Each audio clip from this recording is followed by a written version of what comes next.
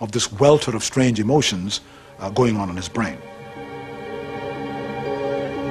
A third possibility is that this has something to do with the way in which the temporal lobes are wired up to deal with the world emotionally. As we walk around and interact with the world, you need some way of determining what's important, what's emotionally salient, and what's relevant to you versus something trivial and unimportant.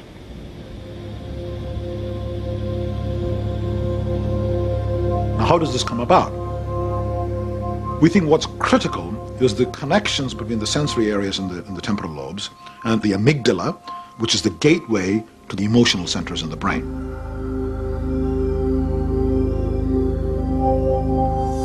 The strength of these connections is what determines how emotionally salient something is.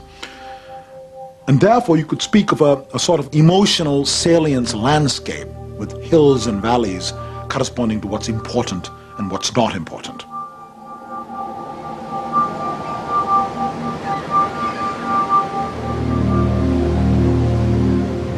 And each of us has a slightly different emotional salience landscape. Now consider what happens in temporal lobe epilepsy. When you have repeated seizures, what might be going on is an indiscriminate strengthening of all these pathways.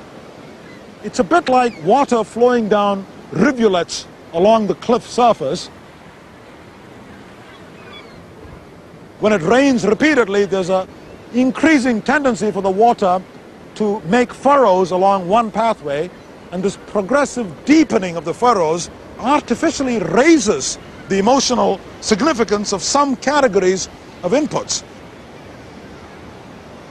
So instead of just finding lions and tigers and mothers emotionally salient, he finds everything deeply salient. For example, a grain of sand, a piece of driftwood, seaweed. All of this becomes imbued with deep significance.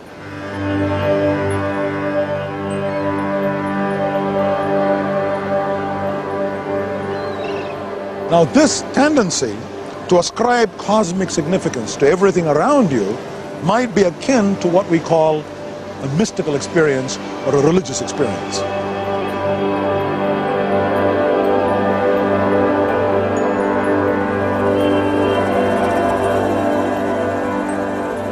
He has a seizure, he'll want to talk philosophy. He'll want to discuss all the things that are floating around in the stew he's got up here that he's trying to reconstruct. Thoughts that he may have had just floating through his mind while he was in a seizure mode may come surfacing. I see, okay. Also, but also you said he's become more emotional because of the seizure, so that's helpful too. Much more sensitive, but oddly enough, not in regards to himself. Okay. But in regards to atrocities, disasters, things like that, anywhere and everywhere. Wrongs done to other people. Jesus Christ.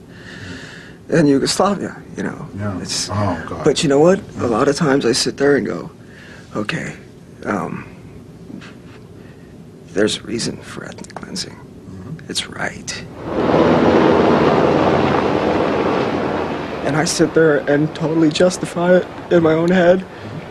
Oh my God, 100% justified, 100% right for the human race. Oh my God. And you know what? I am so right in my own head, I know I could go out there and get people to follow me. Not like these wackos with sheets on their heads, not like those idiots. But now it's just the new generation of the prophets. Yep. And were all the prophets people that were flopping around on the ground? Is that what this whole message was, the gift from the gods this whole time? That's possible, isn't it? Yeah. I've never been religious, ever.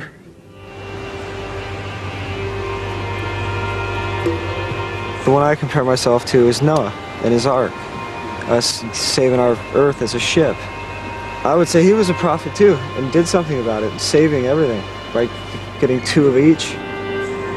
I just know it's not going to be 40 days and 40 nights, everyone. It's going to be 40 billion years before we're ready to take off in that ship. Ramachandran's proposal that John's intense religious feelings may be the result of faulty wiring in his temporal lobes raises a fascinating question. Might all our brains be in some way hardwired for religious belief?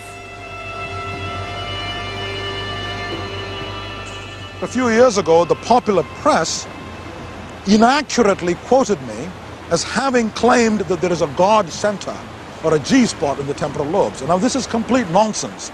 There is no specific area in the temporal lobe concerned with God, but it's possible there are parts of the temporal lobes whose activity is somehow conducive to religious belief. Now, this seems unlikely, but it might be true. Now, why might we have neural machinery in the temporal lobes for belief in religion? Well, belief in religion is widespread. Every tribe, every society has some form of religious worship. And maybe the reason it evolved, if it did evolve, is that it is conducive to the stability of society.